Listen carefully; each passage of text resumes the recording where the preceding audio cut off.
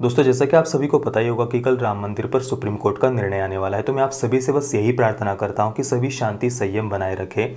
मजाक में भी कोई भी ऐसी पोस्ट मत करिए या किसी भी ऐसी पोस्ट को लाइक या शेयर तक मत करिए जिससे लगे कि ये पोस्ट समाज की शांति के लिए, एकता के लिए, प्यार भाईचारे के लिए सही नहीं है, या ऐसी कोई पोस्ट जो हमें लगे कि ये हमारे प्यार और भाईचारे में दरार डाल सकती है। तो ऐसी किसी पोस्ट को लाइक या शेयर तक मत करिए।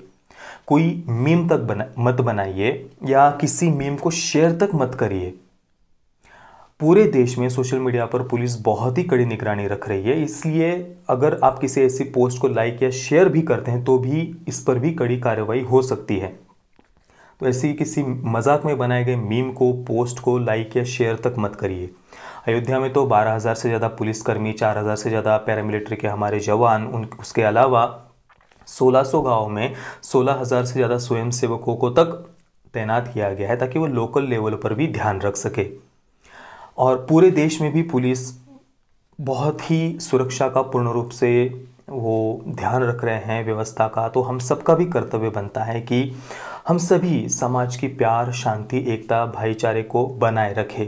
सुप्रीम कोर्ट का जो भी निर्णय हो उसे हमें उसका स्वागत ही है, और हमें बस एक ही ध्यान रखना है कि कोई भी किसी भी प्रकार से समाज की शांति, एकता, प्यार और भाईचारे में कोई दरार ना डाल सके। कोई भी ऐसी पोस्ट, अगर किसी पत्रकार हो, कोई भी बड़े से बड़ा व्यक्ति या कोई भी हो, किसी के भी ऐसी पोस्ट को जो सही नहीं लगे आपको, उसको शेयर मत करिए, लाइक मत करिए, कमेंट भी मत करिए। देखिए दोस्तों, समाज के सभी वर्ग, चाहे वे किसी भी मत, पंथ, संप्रदाय से हो, सभी न्याय व्यवस्था में, सुप्रीम कोर्ट में पूर्ण रूप से विश्वास रखते हैं और कल जो भी निर्णय आएगा सभी उसका खुले दिल से स्वागत करेंगे, इसमें कोई शक नहीं है। लेकिन कुछ लोग ऐसे हैं जो किसी छोटी सी बात को लेकर भी अशांति उत्पन्न कर सकते हैं। आपने देखा होगा धारा 370 के बाद भी सभी ने उसका खुले मन से स्वागत किया, उस निर्णय का।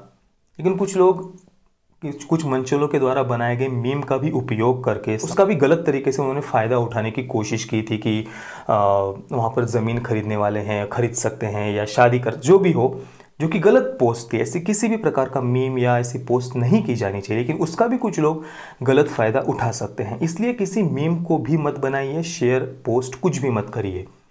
अभी आदरणीय प्रधानमंत्री मोदी जी ने भी देश की जनता से प्रार्थना करते हुए एक पोस्ट की है, जो मैं अभी आपको पढ़कर सुनाता हूं।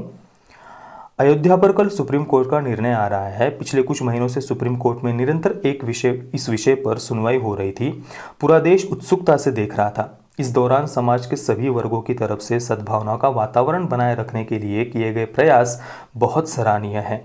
देश की न्यायपालिका के मान सम्मान को सर्वोपरि रखते हुए समाज के सभी पक्षों ने, सामाजिक सांस्कृतिक संगठनों ने, सभी पक्षकारों ने बीते दिनों सौहार्दपूर्ण एवं सकारात्मक वातावरण बनाने के लिए जो प्रयास किए वे स्वागत योग्य है।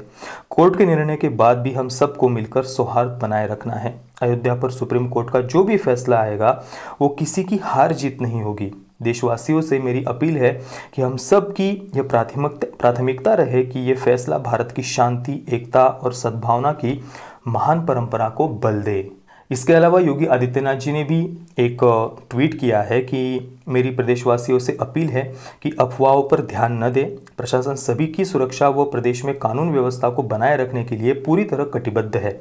कोई भी व्यक्ति यदि कानून व्यवस्था के साथ खिलवाड़ करने की कोशिश करेगा तो उसके विरुद्ध सख्त कार्रवाई की जाएगी।